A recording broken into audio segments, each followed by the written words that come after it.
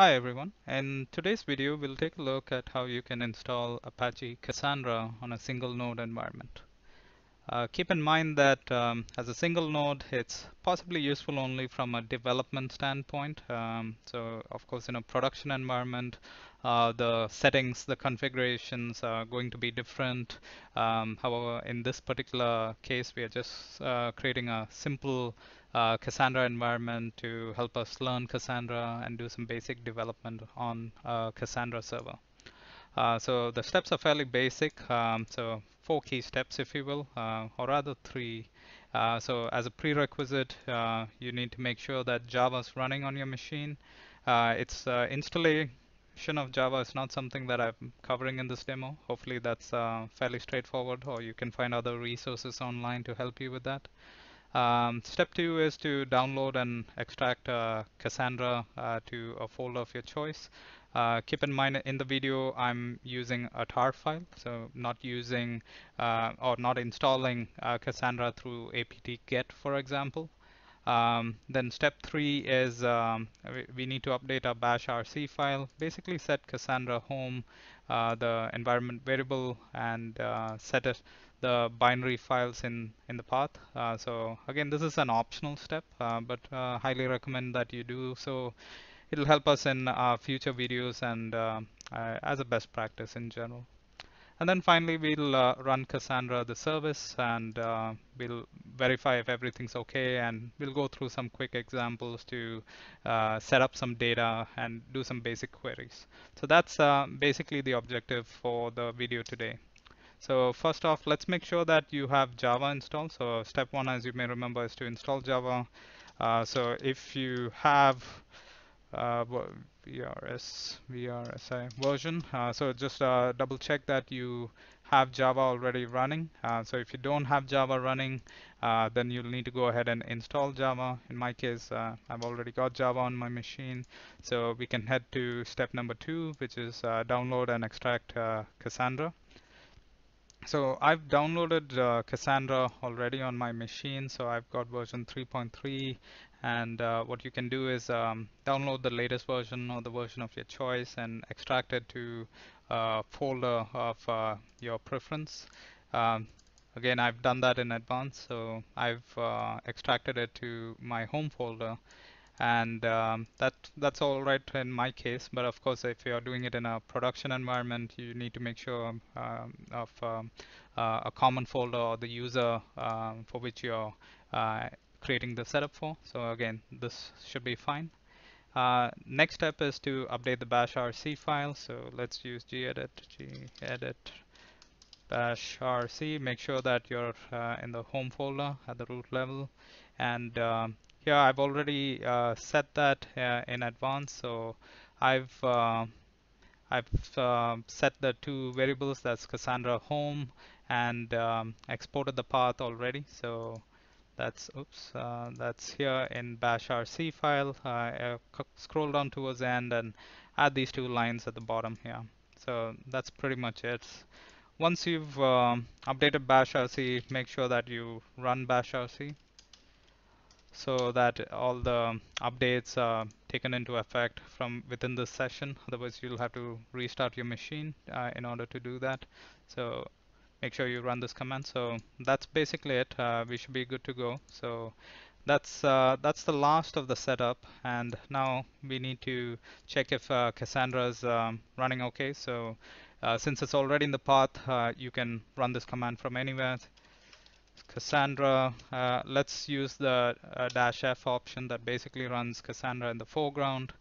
It's easier when you run it in the foreground, particularly when you're in a development environment, so that you can easily stop the service and run it again. It becomes easier from a developer workflow standpoint. So let's give that a few seconds for it to start. And once it completes, we'll open the Cassandra query language shell, the cql shell, and run some basic commands to see if Cassandra is installed okay, and run some quick queries against it. Now the examples itself, I haven't written these examples from scratch. I've basically copy pasted from Planet Cassandra, one of the sites. So it's again a very simple set of commands here, or simple demo and scenarios. All right, so looking at the service here, it looks like everything started, so we should be good to run CQL shell. So let me open a different terminal window here and cqlsh. If you didn't run the service, it wouldn't let you open the shell, so it's a good sign that it's all wired up and it's good to go. If it's the first time you're running Cassandra, type in help and you should see the most useful commands here. Again, you'll find that if you come from a MySQL background or a database background, a lot of the commands might seem similar. So it does borrow heavily from MySQL-like syntax. So you should be right at home if you have a database background. Um, so again, let's dive into some examples. So a few things that we'll have to note when it comes to terminology is um, the data in case of Cassandra is stored in what's referred to as a key space. I think of it somewhat similar to a database concept, not exactly, but it's the closest that you could relate it to. And then there's within key spaces you have what are referred to as tables. So tables is very similar to a table within a database environment. So to see if you already have any key spaces, unlikely because we have just installed it, but just if you're curious, so you could show describe key spaces, and here it shows you some of the out of the box. All these are the out of the box key spaces that you get, so it hasn't been created, so no new key spaces there. So let's create our first one.